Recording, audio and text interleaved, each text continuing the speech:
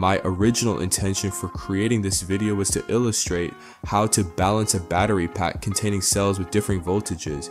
However, things took an unexpected turn when I attempted to check the voltage of each individual cell using my voltage checker, and it surprisingly registered 0 voltage, failing to identify any of the cells. This was quite a setback and left me in disbelief. To troubleshoot the issue, I decided to employ the B3 charger. Although it is not the ideal balanced charger for this type of task, it typically flashes red if the cells are poorly balanced or if there's a problem with the battery. As you can see in this clip, the charger did indicate a problem.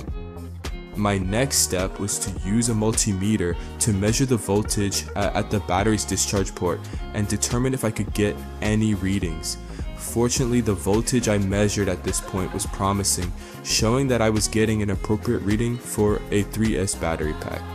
However, when I examined the individual cells using the charging port, I discovered that while some cells showed readings, others still registered as having 0 voltage. This gave me a glimmer of hope that perhaps only one cell might be damaged. I considered the possibility of removing the affected cell and converting the pack to a 2S configuration or finding another solution. Yet this discovery bolstered my confidence to disassemble the entire battery pack to identify the root of the problem.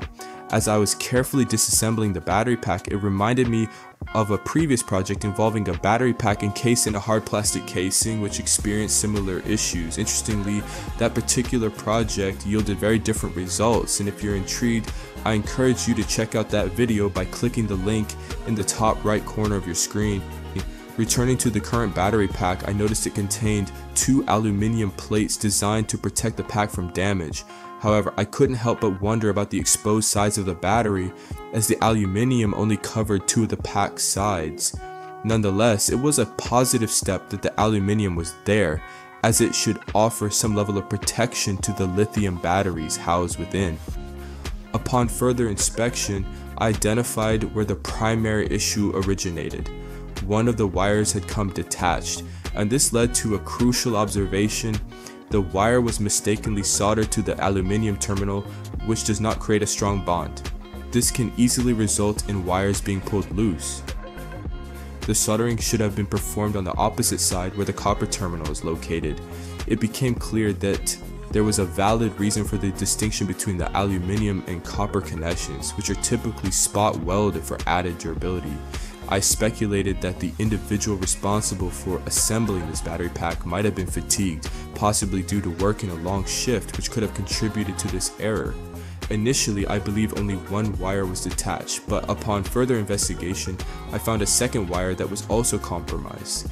This revelation indicated that these 2 faulty connections were in fact the root cause of the issues I encountered in my initial attempts to produce the video as planned. Moving forward, I set about reassembling everything meticulously, ensuring the battery was put back together safely and in line with the manufacturer's specifications. The end result made me proud, as I had successfully resolved the issues. With this obstacle behind me, I could finally return to my original objective of balancing each cell within the pack. I used my voltage checker to confirm the readings. The total voltage of all 3 cells was accurately measured at 10.9 volts, with individual cell voltages reading 3.63 volts for the first cell, 3.67 volts for the second cell, and 3.66 volts for the third cell. The necessity for balancing each cell arises primarily because lower cost chargers often do not do an adequate job in this regard.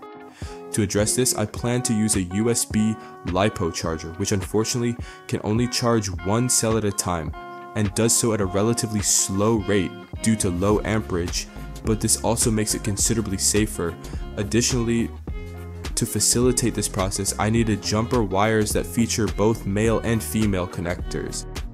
I connected the female end to the USB LiPo charger while being meticulous in identifying the correct wires for positive and negative connections. Failing to do so could result in damaging the charger.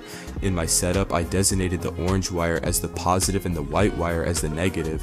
A detail I needed to remember throughout the process: for consistency and safety, I recommend starting connections from the right side, ensuring the correct polarity is maintained throughout.